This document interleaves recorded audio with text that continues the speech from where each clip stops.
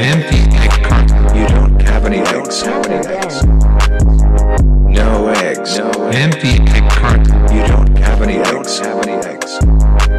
For women who want kids, the sooner the better. 90% of eggs gone by age 30. No eggs. By the time a woman hits 30, nearly all of her ovarian eggs are gone for good, according to a new study that says women who put off childbearing for too long could have difficulty ever conceiving. The study found that women have lost 90% of their eggs by the time they're 30 years old and only have about 3% remaining by the time they are 40. Make sure you do not overcook it. Now, it's common knowledge that women have more difficulty conceiving as they age, but this is the very first study believed to quantify the number of eggs lost, and it shows that the decline is more rapid than previously believed. scrambled eggs. In Britain, the percentage of childless women has doubled in a generation, and for the first time, more than half, 54% of American women aged 25 to 29 are childless, as are nearly a third, 31% of women aged 30 to 34. Hey-o, egg check. No eggs. America's in an egg shortage crisis you may not even have known about. If only you knew how bad things really are. 1,200 childless American women aged 25 to 45 were asked why they were delaying childbirth. They were allowed to pick more than one answer. What was the top answer? I want to focus on my career. No, a more popular answer than that was, quote, I want to have life experience. And almost as popular as the career answer was the answer that they, quote, value freedom and don't want to be tied down. There's a party in my pussy. Something great is going on.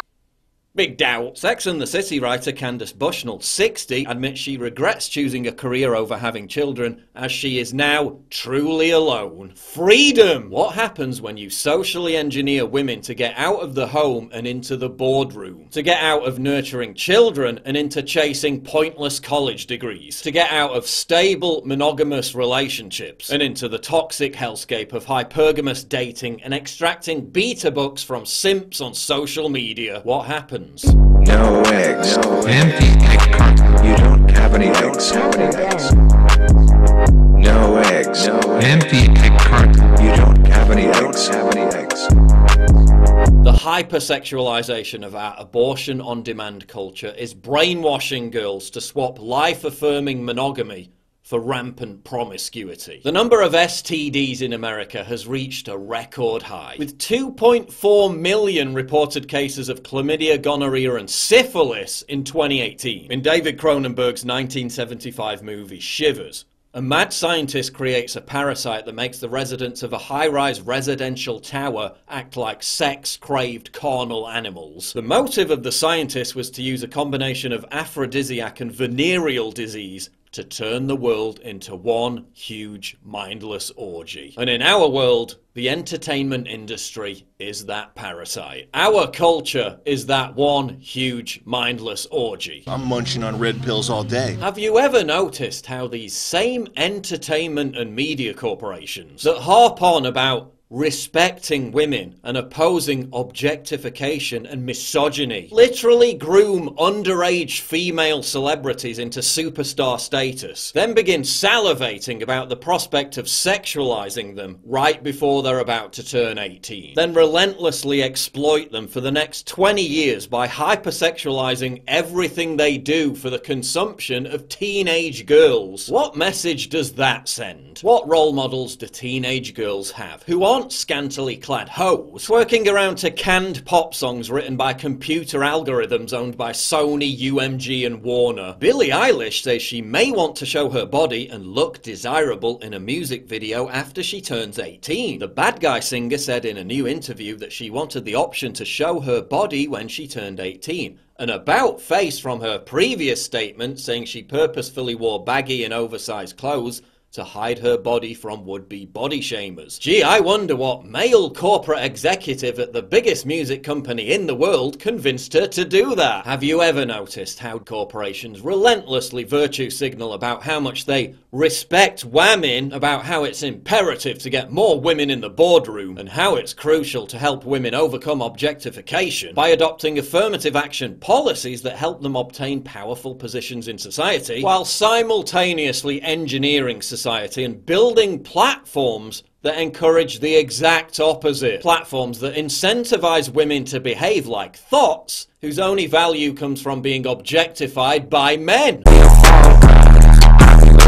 Back off. What is Instagram? It's a virtual red light district for women to parade themselves lewd and half naked for the approval of thirsty dudes. What is TikTok? It's a platform marketed to teenagers which incentivizes underage girls to act like burlesque dancers in strip clubs for the viewing pleasure of sex-crazed teenage boys and literal pedos.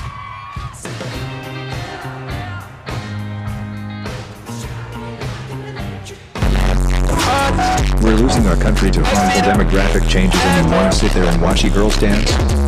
Wake up, America. Which in turn incentivizes the girls watching to mimic that behavior and chase the same dopamine high. Hey yo, egg check!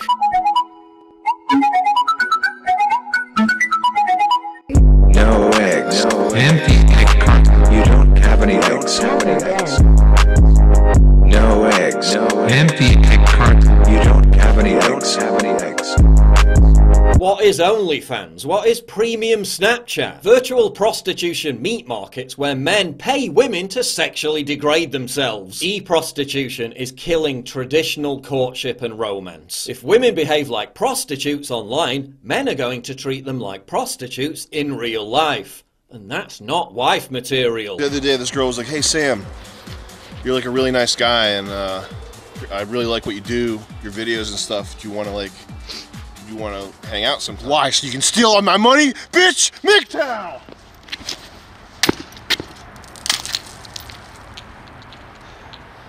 How many here are actual virgins?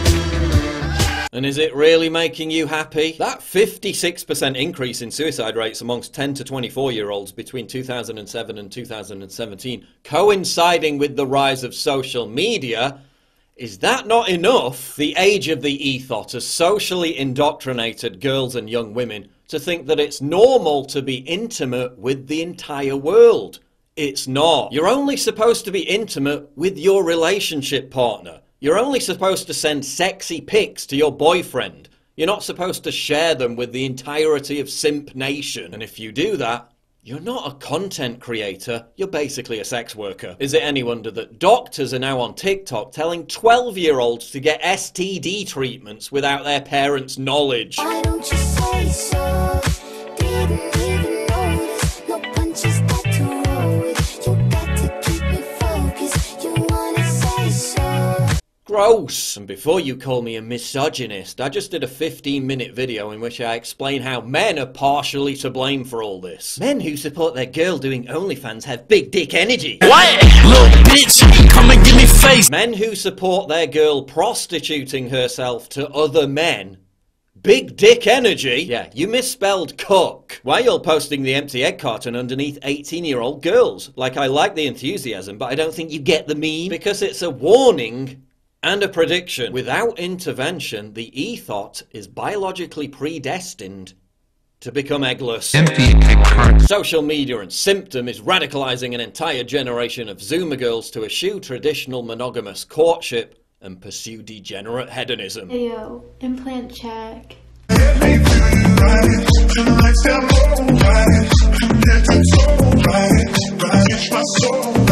Stop chasing beta bucks, stop chasing clout, get off the internet and find Mr. Eggman. $5 a month! How do you have hours of time to watch me and not $5? Maybe give them access to a separate intranet that only contains cooking recipes.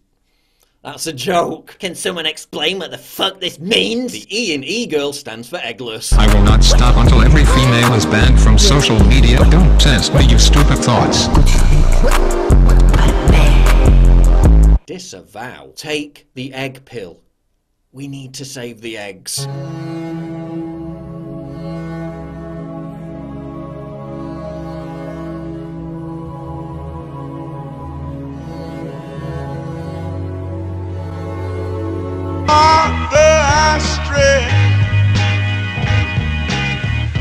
Stretch my hands to you.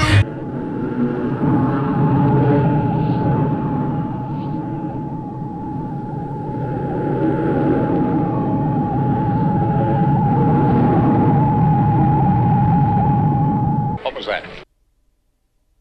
The media is telling women two massive lies. One, that it's easy to have babies in your late 30s and early 40s. It isn't. No eggs. You don't have any eggs. And two, that polls show childless older women are happier than women who had children. So why not just sleep around for eternity? Bullshit. Of course 40 and 50-year-old women are going to tell pollsters that they're happier for not having children. If they were honest, they'd have to concede that they'd made a monumental life mistake that could never be rectified. When you read accounts from women who are being honest about not having kids, they're always hugely regretful. Western women are also being shamed out of having children in the name of preventing climate change. Childless couples are exalted by the media as having done their bit to stop global warming. Feminist author Verena Braunschweiger recently told German women that the only way to prevent ecological collapse was, quote, the renunciation of one's own reproduction. But even if you believe that overpopulation is contributing to climate change, why is that message only being targeted at women in the West? Germany's fertility rate is 1.4 births per woman. That's well below the 2.1 replacement rate. German women aren't having babies. Since 1972, Germany hasn't seen a single year where the number of newborns has exceeded the number of deaths. Meanwhile, Africa's child population will reach 1 billion by 2055, making it the largest child population among all continents. No one is telling Africans to stop breeding. That would be racist. You know what else is racist? White women having babies. Who needs YouTube rabbit holes when you have the BBC broadcasting literal white supremacist propaganda? White supremacist propaganda. Must be pretty bad, right? We'll introduce you to a trad wife, a young woman who has chosen to be a traditional wife staying at home. Oh my god! Woke imbeciles. Traditional gender roles that have existed in society, the vast majority of them non-white, since literally the dawn of humankind. Is this white supremacy? First off, the watch. But I guess it's really important to shame white women out of having babies because they're just popping them out all over the place, aren't they? As it turns out, no, they're not. How do fertility rates compare globally?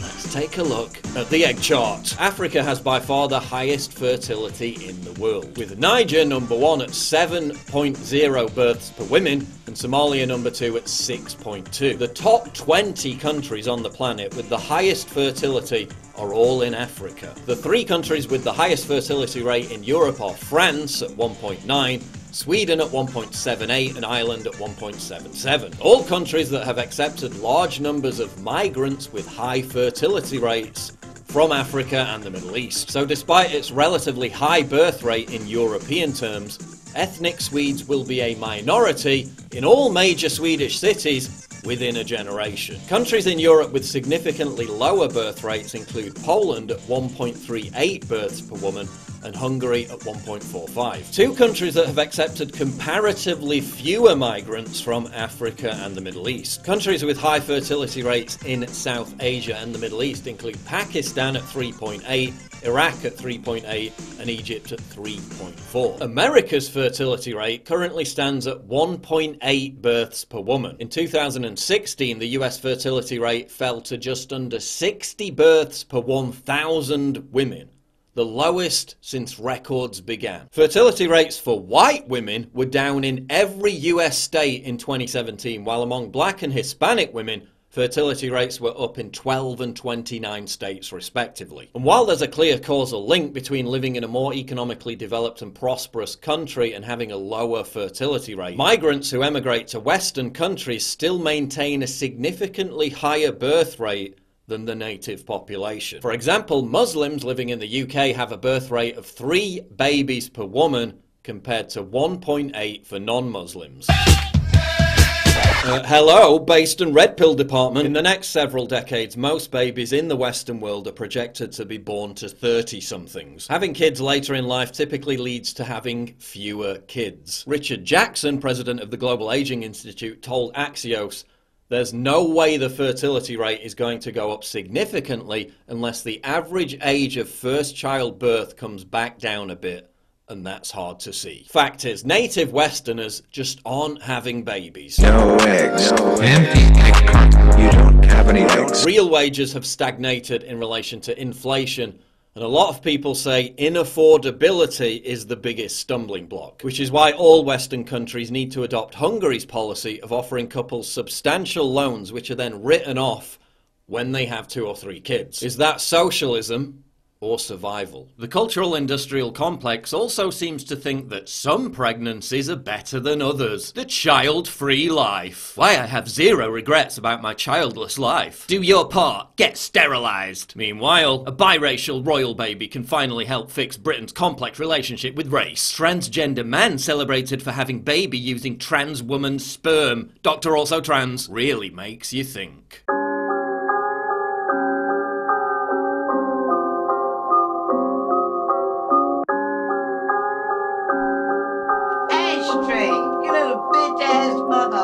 I fucked every e-girl in the whole world. I sold a couple bitcoins, so I had to splurge. I sent an Uber for her, even though it had a surge. All this traffic in my bedroom, police think I'm selling herb.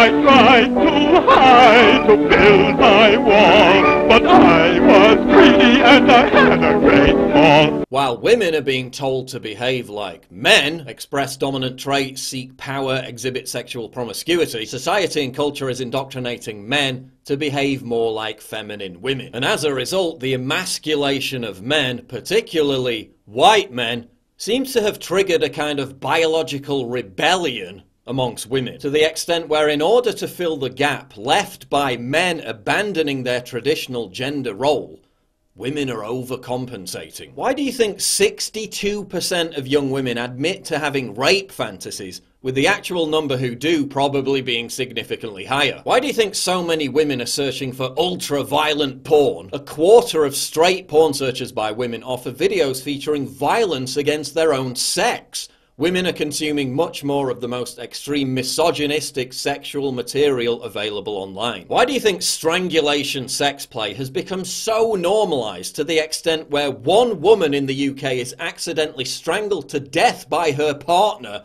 every 2 weeks? You get back to the hotel and stay there. I like it here. Go on, get moving.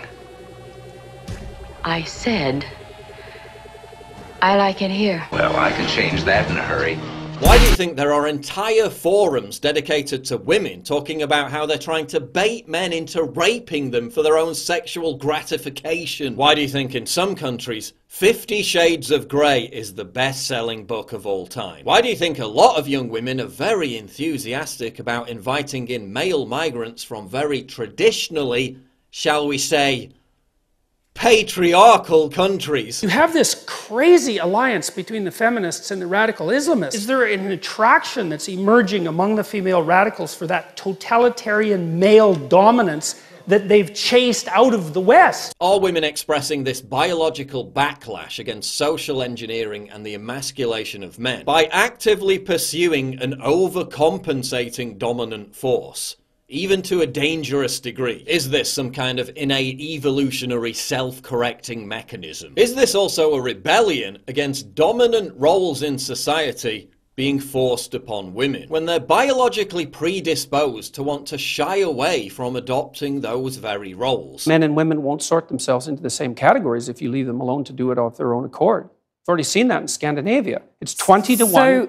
female nurses to male, something like that. It might not be quite that extreme, and approximately the same male engineers to female engineers. And that's a consequence of the free choice of men and women in the societies that have gone farther than any other societies to make gender equality the purpose of the law. Those are ineradicable differences. You can eradicate them with tremendous social pressure and tyranny, but if you leave men and women to make their own choices, you will not get equal outcome. And of course, when women are constantly bombarded with the expectation of competing with men in the jobs market, the importance of having children drastically subsides. 2004 Census Bureau data showed that nearly half of women with incomes above $100,000 a year are childless. In the UK, half of all female FTSE 100 board members are childless. And 43% of all women with a university degree are also childless. Who stole all the eggs? The sexual revolution and its consequences have been a disaster for the eggs. No eggs. Empty egg carton. You don't have any eggs. The bottom line is this. If traditional gender roles are reversed, a lot of women are going to stop behaving like biological women. They're going to stop having babies. If male gender roles in society are imposed on women, they're going to abandon the female gender role of childbirth until it's too late. If the culture is based around rampant promiscuity and hypergamy, that destroys the foundation for stable, monogamous, long-lasting, childbearing relationships. If the culture normalizes and rewards women for acting like prostitutes, that destroys the foundation for stable, monogamous, long-lasting, childbearing relationships. If the culture shames women for adopting traditional maternal gender roles, that destroys the foundation for stable, monogamous, long-lasting, childbearing relationships. And whether you think it's by accident or design, over the past 50 years, this has brought about the demographic decline of the West. Our eggs have well and truly been scrambled. Scrambled eggs.